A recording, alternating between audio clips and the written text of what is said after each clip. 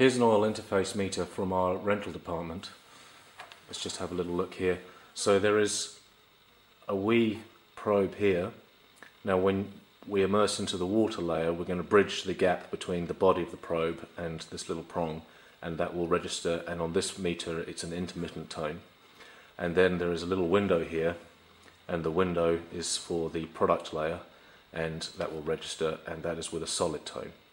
So what's going to happen, we lower this in, and as we hit the product layer, the window will register and you'll get your solid tone. And then as we push through, it will take a moment for that layer to clear away as we go into the water layer.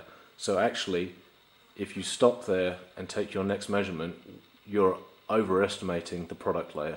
So what we recommend is that once you've gone through, you pull the probe back out again until it registers an intermittent tone, and that gives you your most accurate measurement. Okay, so let's test the theory. Let's drop this in, we'll go through the product layer and into the water layer, and then we'll lift the probe back up until we get a solid tone again.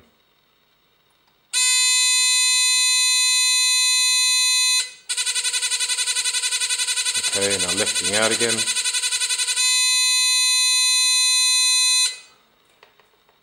So that was about 5 mil difference as it's pushing through the product layer.